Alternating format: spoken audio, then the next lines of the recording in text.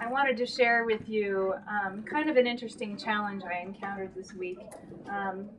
I'm sure all of us have gone into a home and found some very interesting choices that architects have made, and you think, why did they do this? Why did they design it this way? And I encountered one of those, and I just wanted to share the solution that I found.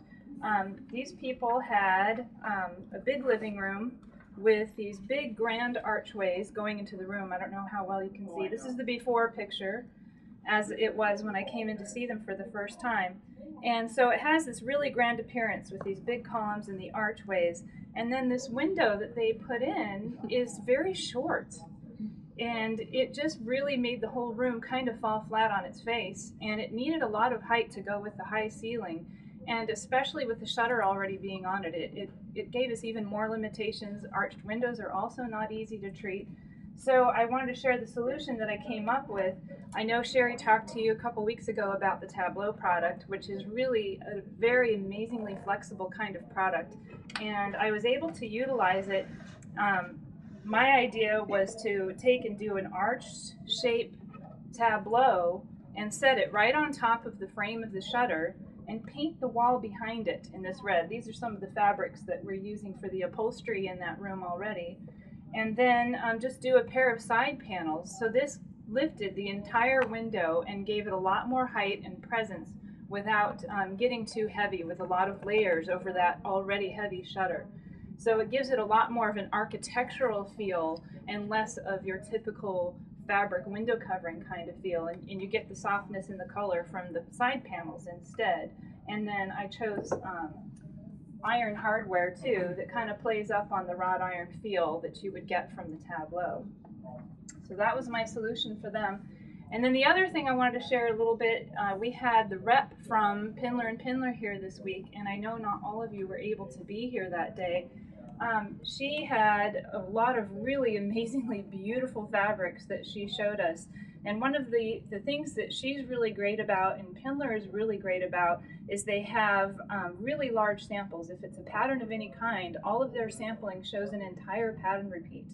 And so there were a couple of patterns that I was interested in, and she decided to send me a few more, and I just wanted to share them with you because they really are just so beautiful.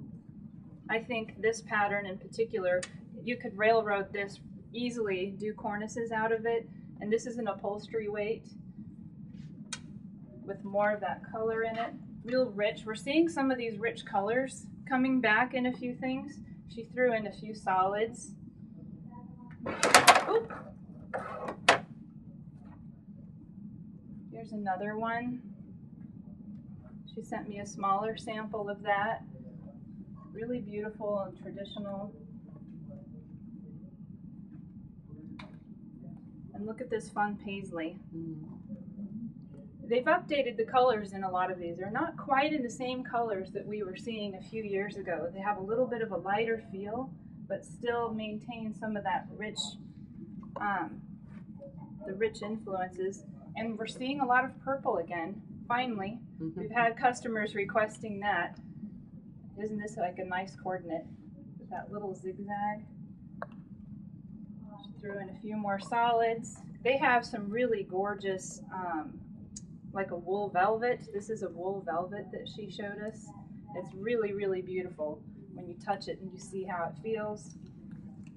And this is what I ordered specifically from my customer. I think that's just a stunningly beautiful pattern. It goes that whole range from the purples and into the reds and a little bit of the green in there.